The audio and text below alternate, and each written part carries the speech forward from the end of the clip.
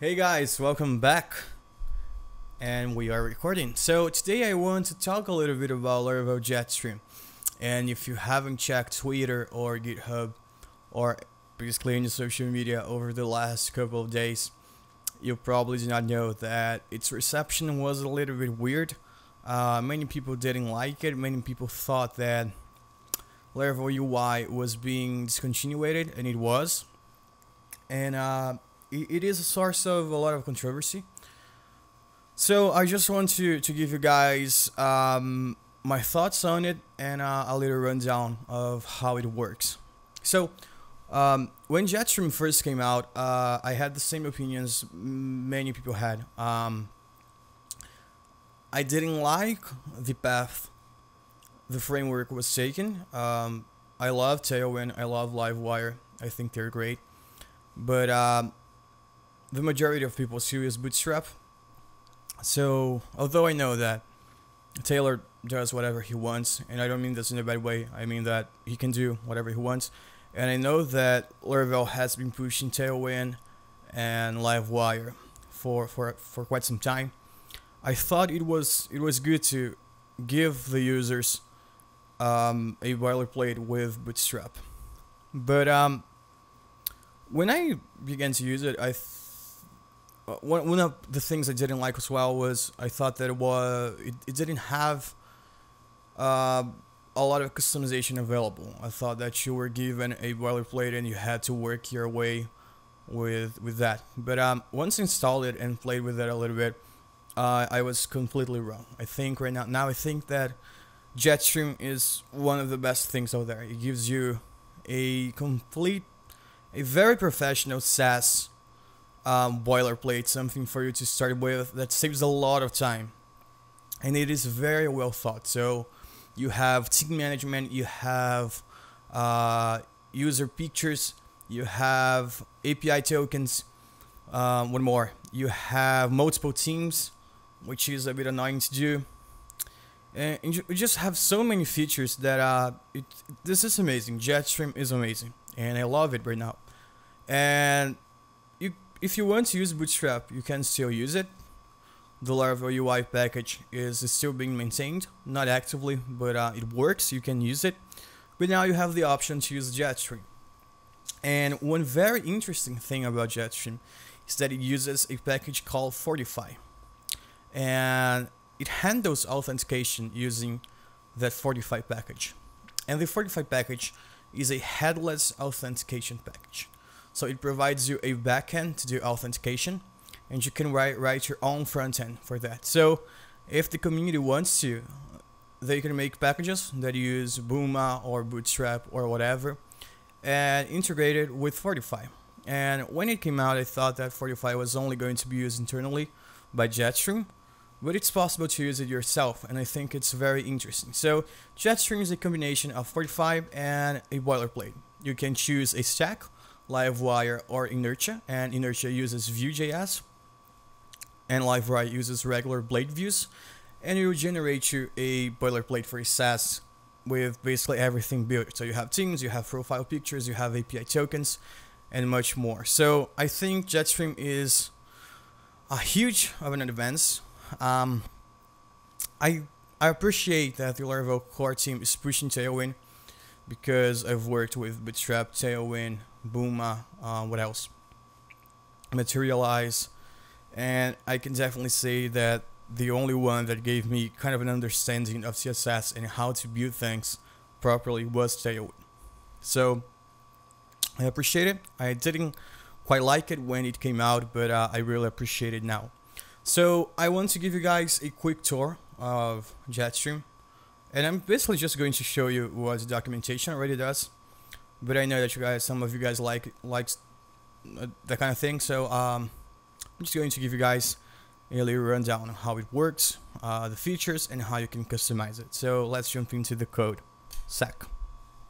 Okay, guys. So I'm here on my terminal, and to start a Jetstream project from scratch, you just have to type Laravel new. Make sure you are using the newest Laravel installer, and you can say, let's say Jetstream.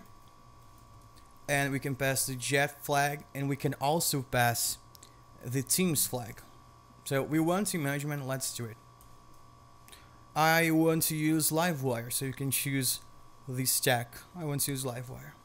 Okay, so it's there. Let's go to the folder.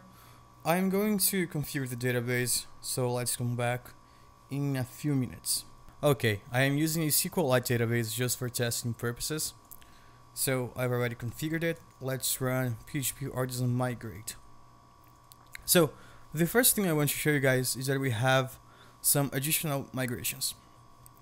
First, we have this two-factor columns migration, personal access tokens migration, teams table migration, and sessions table.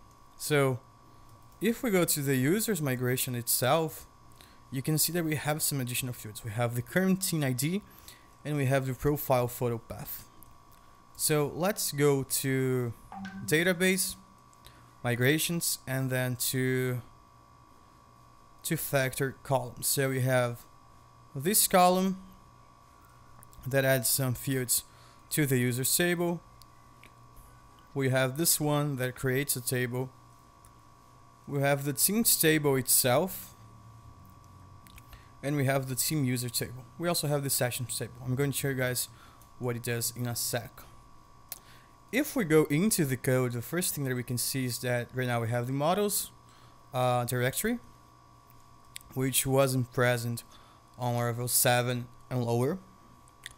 And if we go to the user model, we have several traits being used. So we have one that handles API tokens, factory, this one's not related, profile photo, teams, and two-factor authenticatable.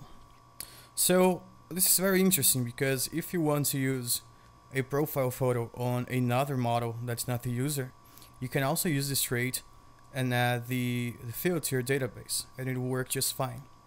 So I really loved the way they did this using separate traits. That means you can pick which ones do you want and only use them. Let's do an artisan serve, and open it. So the first thing that we see is that we have a new welcome page, and this one looks great, but let's use what we want to show. So I'm going to click on register, and we have this beautiful registration page built with Tailwind. I'm going to say Mateus and register. Welcome to your Laravel Jetstream application. Documentation, requests, all of that. We already seen this.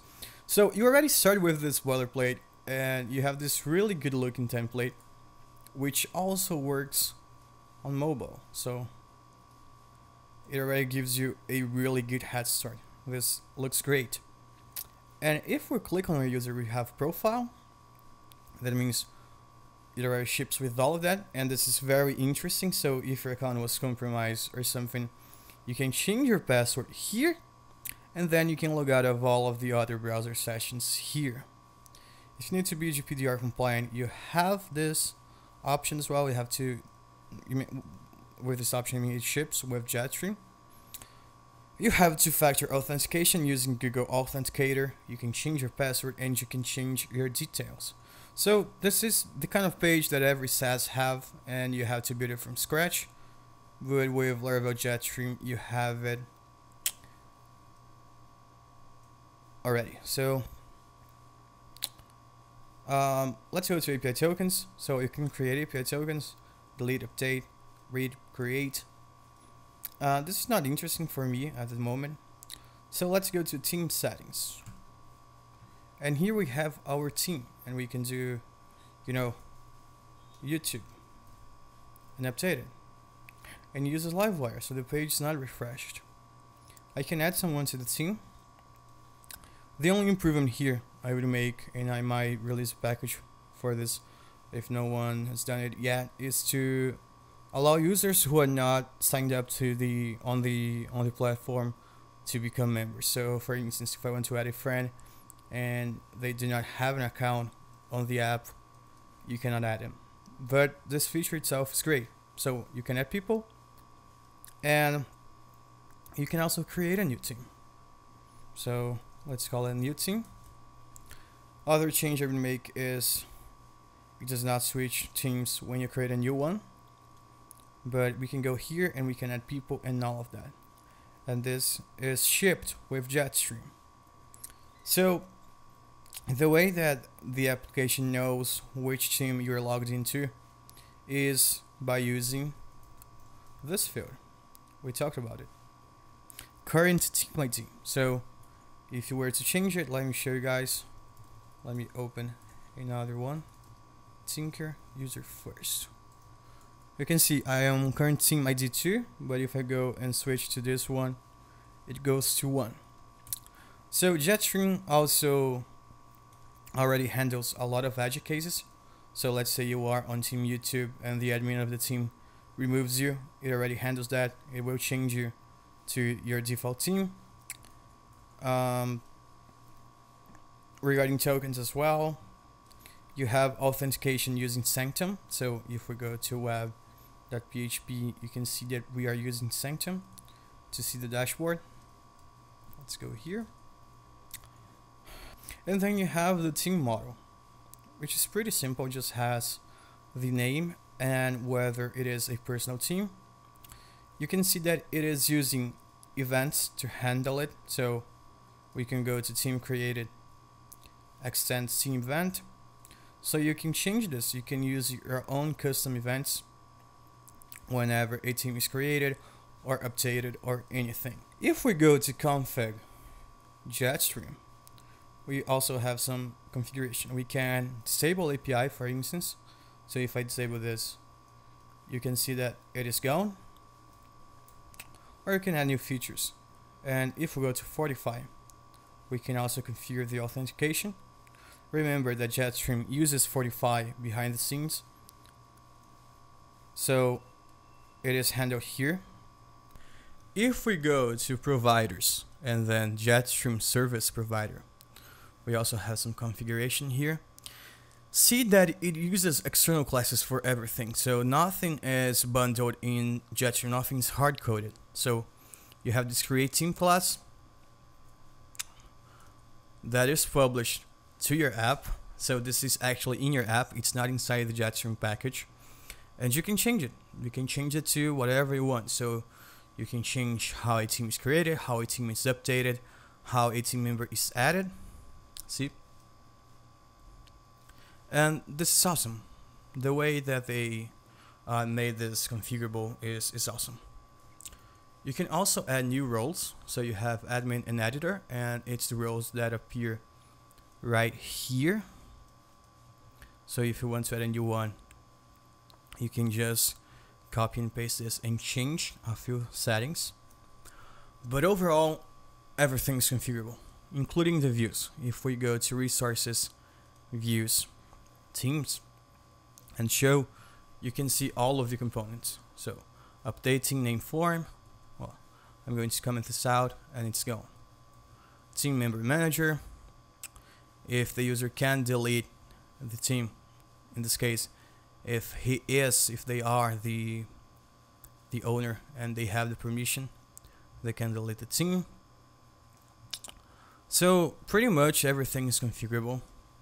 Profile as well. You have everything here. So yeah, I really enjoyed Laravel Jetstream. It already ships with a great looking template, and you can customize it further the way you want. So let me know what you guys think, and if you guys are going to use Jetstream, and if not, what you guys don't like about it. I'm eager to hear what your thoughts are. Thanks for watching, guys, and I see you in the next video. Bye bye.